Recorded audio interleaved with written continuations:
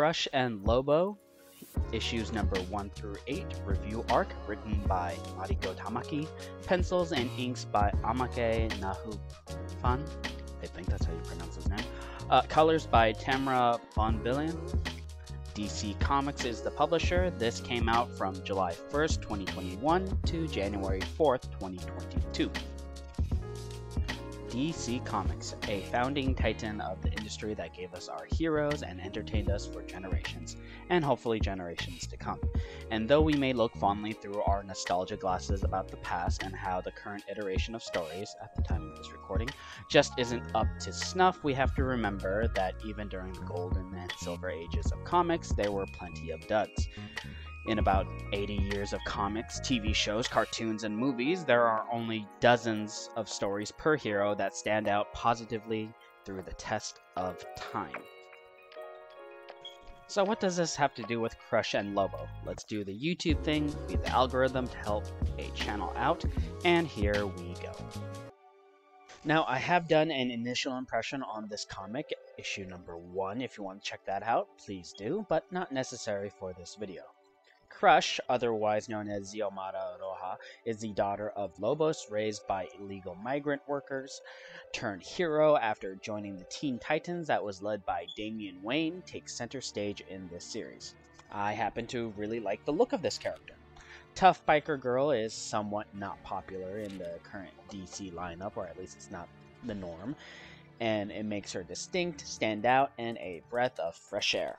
That being said, her being part of the LGBT community, her being gritty, her being part of the gray area of herodom, well, let's just say that has been the superhero shtick for pretty much all of US comics.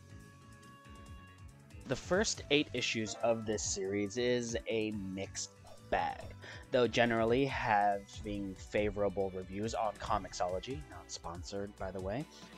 I have to say that the sample size of reviewers is somewhat lacking.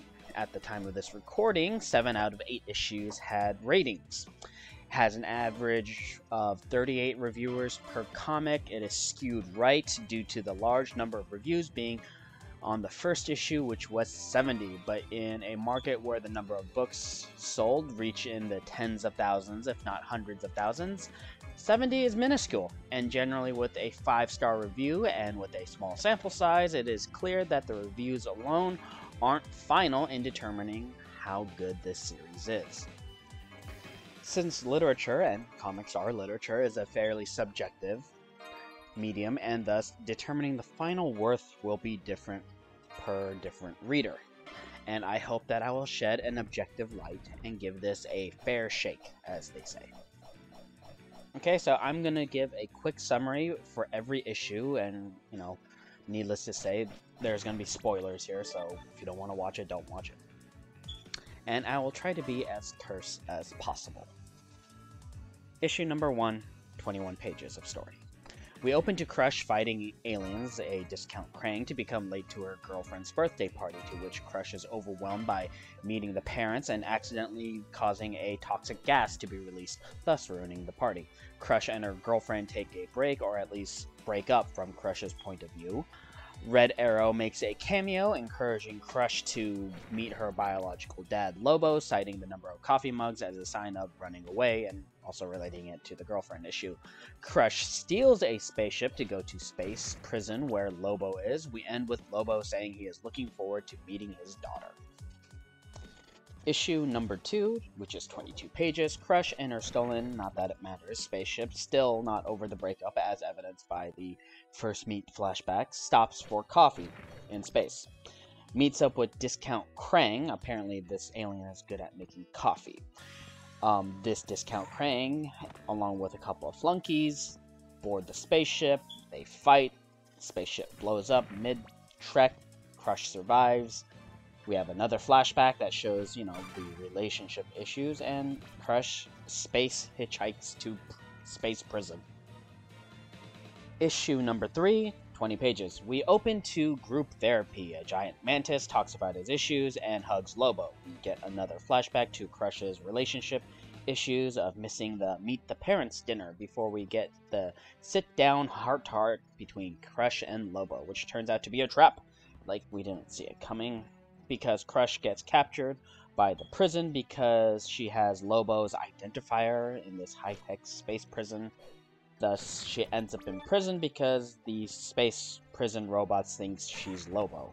And I'll be honest, this turned me away from the series a bit. And a bookend joke, the giant mantis in the beginning has his head bitten off by his son, who Crush met in the lobby. Issue number 4, 21 pages. Crush is in prison doing prison cliches. Working out, fights, painting for therapy. Apparently she is into painting. Also, somehow the advanced space prison still doesn't realize that Crush isn't Lobo, because robots be dumb.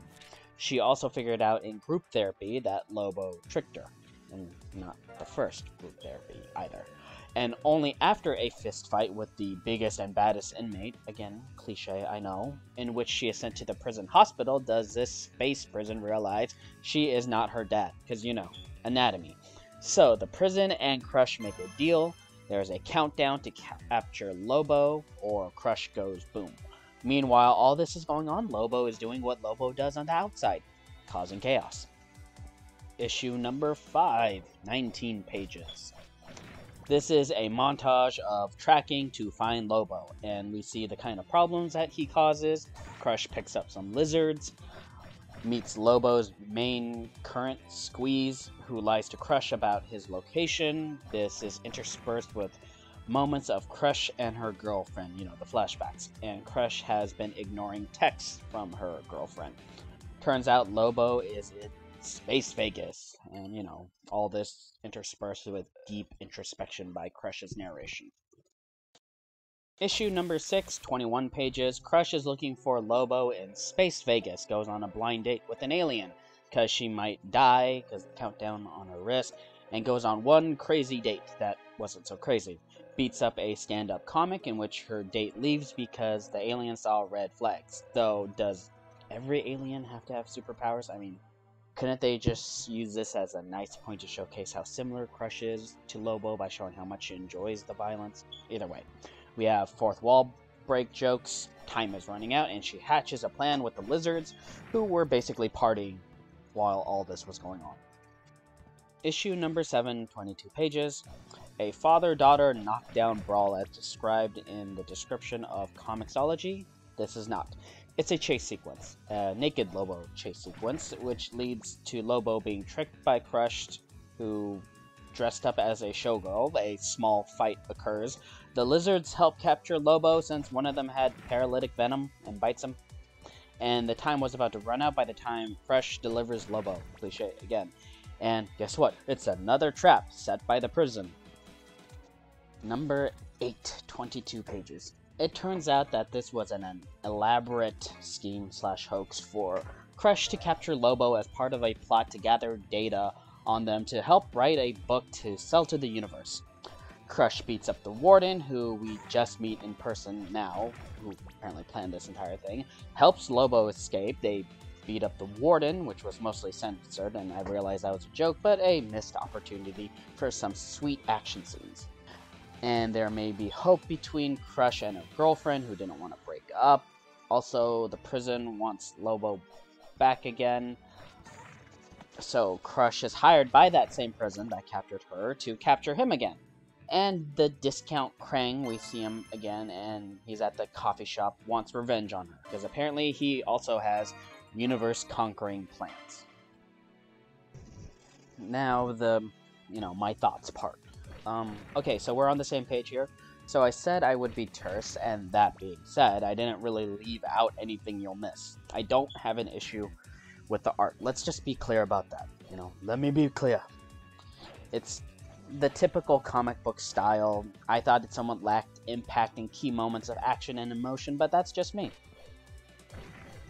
The pacing, however, is less subjective, and it was not that great. We jump from one scene to the next with only the thin plot line holding it all together, and at a breakneck speed.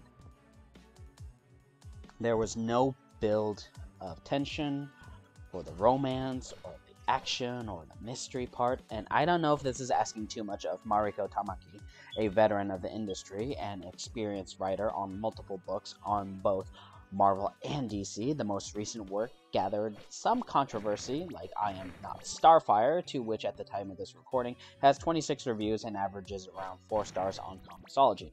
But I would expect a veteran to have some better pacing. This much is clear from the writing in the books. This was supposed to be a story that juxtaposes Crush and Lobo, and with a total of 168 pages worth of comic book stuff, that's not like the ads and everything, the actual comic book story panels, that is plenty of real estate to tell that kind of story with nuance.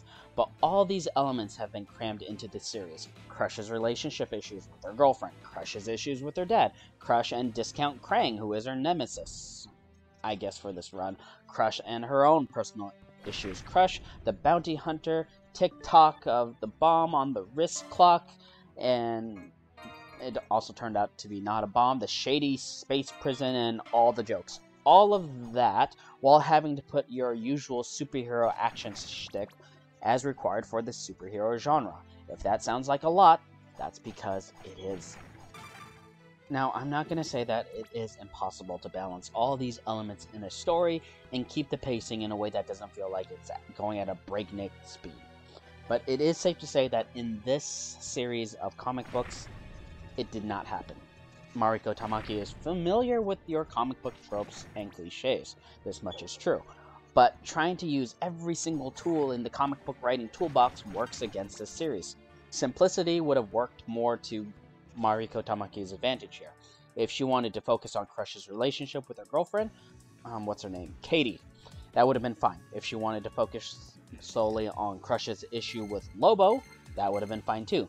And considering that Lobo beat her to a buddy pulp in the Teen Titans, that would have been a great place to build off of. If she wanted to keep the light comedic tone for most of the series, it is doable, but to be honest, there was no focus to that there because the pace went at a breakneck speed. You couldn't focus on any of that. And speaking of tone, there was nothing wrong with having a comedic tone throughout the series. Some of the most successful comic books or manga are generally comedic. But when things get serious, you finish the serious before you crack the jokes. But the light comedic tone made it difficult to achieve any sort of tension or weight for the main character. It's like, oh hey, I'm sorry for almost killing everybody at your birthday party, girlfriend.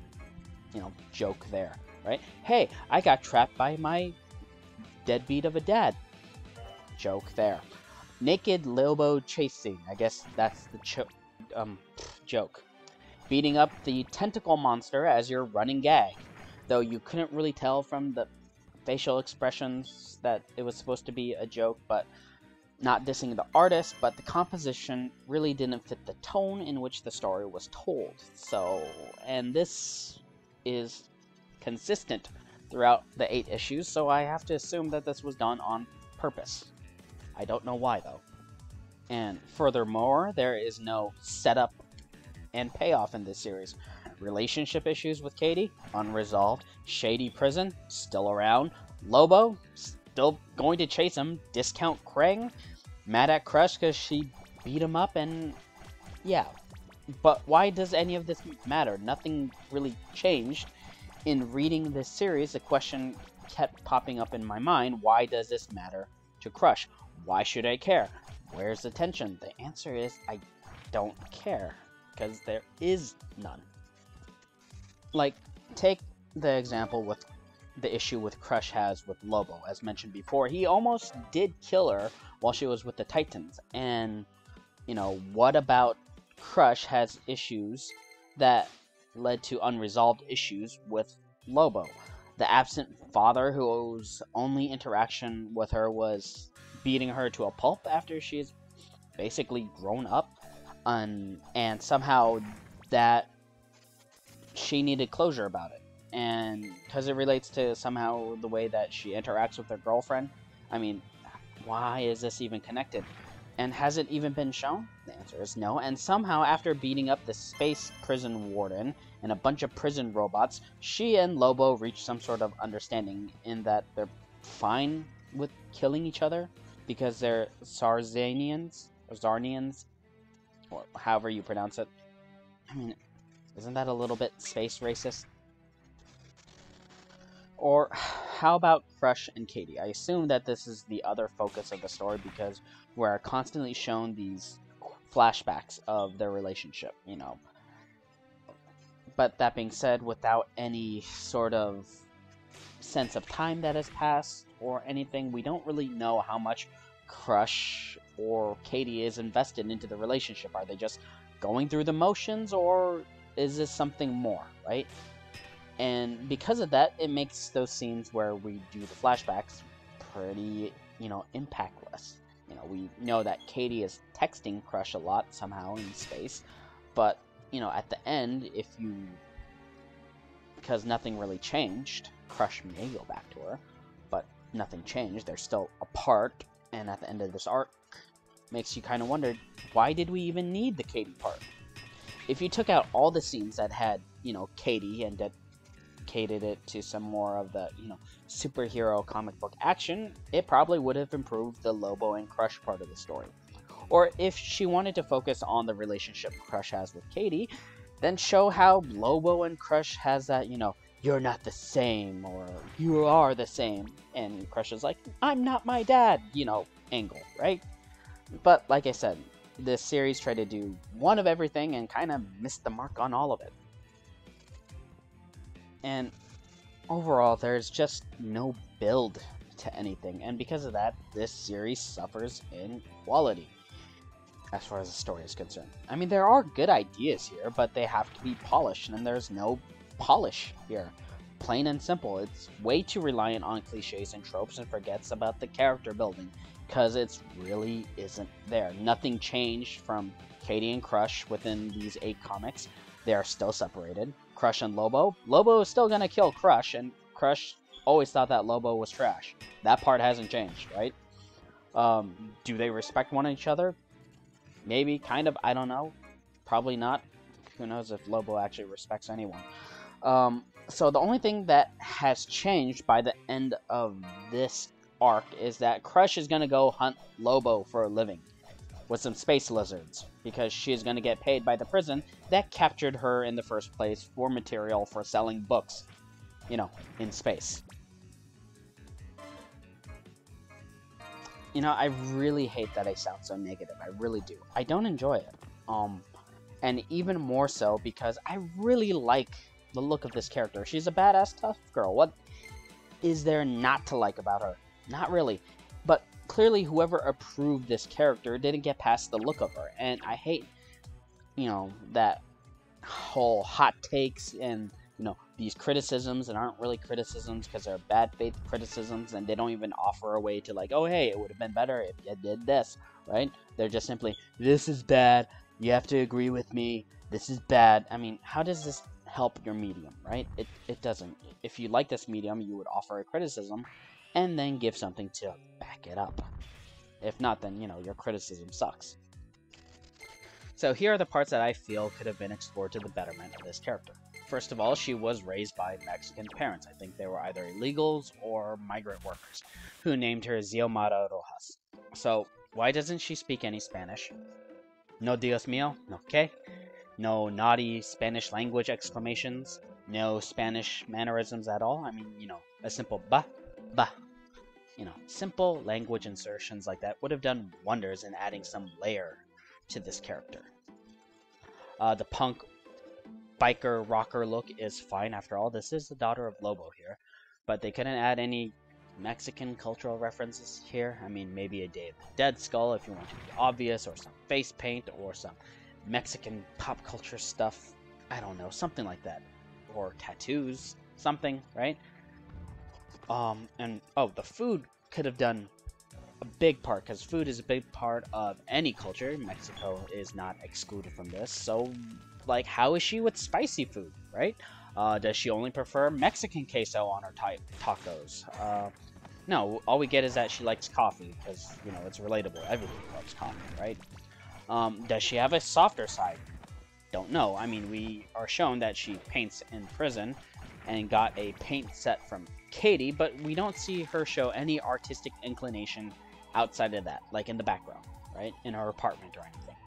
Or all we get, because all we get, right, is that she is strong and tough, right? And what do we know about her relationship with her adoptive parents? Like, literally, her origin in this is the same as Bruce Timm's God and Monsters Superman, you know, evil, dad, raised by migrants. Imagine if they went with the whole luchador route, Again, I know it's cliche, but considering that there's a lot of wrestling fans, and that gives it a lot more dynamic to play off of, and it would certainly make it fun. How would our adoptive parents feel about Crush being part of the LGBT, right? Because that's never not an issue in Mexican culture. How would Lobo, right? Is Lobo going to be progressive and accepting about the whole LGBT relationship, or would he be oddly conservatively prudish about it? Who knows, right? But all these could have been explored, but was not. There's plenty more. Now, Mariko is a writer for Detective Comics, but if this is the kind of work that she is writing and DC is okay with publishing, is it really any wonder that manga outsells US comics in the United States? Does that sound insulting? It does, but it still stands. You want a story involving struggles of young women? There are plenty to choose from in manga, right? There's one called Art, about a young woman trying to be an artist during the Renaissance. The Apothecary Diaries is a detective story set in Imperial China, where the main character, Mao, is the daughter of a red light district doctor. Thus, she is smart, curious, and in the non-normative, but in the good way, right? The admirable way. You want LGBT rep? There is these genres called yaoi and yuri. Basically entire genres based on that subject matter. You ever read Girlfriends? I highly recommend it. Ichi, a blind woman swordsman. Play on Zatoichi. Very good. Highly recommend it. Sailor Moon, Magical Girl Nanoha, both about magic power transforming superheroines. A Certain Scientific Railgun. The fact that there is this huge range in depictions of strong female types, it is somewhat baffling that in the United States comic books, they keep it so narrow and superficial. I mean, seriously, the United States comics can compete with manga, but that just means that they have to polish their work to the same degree, and this one simply isn't as polished as the writer or editor or even the industry thinks it is. Like I said, I don't really have a problem with the art. I really like it, but, that's just a matter of taste, because I don't love it, right? All I can say is that it was competent, but most likely held back by the story. Thank you for watching this video up to this point. This one has been a long one. But that being said, it is my thoughts on Crush and Lobo. I do hope that you did make it this far. And if you didn't, I gotta work on my stuff, right? Because you have to keep polishing your work. That being said, I hope you are having a good day, good evening, and all that fun stuff. Make sure you do the algorithm-y stuff to help the channel out. Thank you again, and ciao, everybody.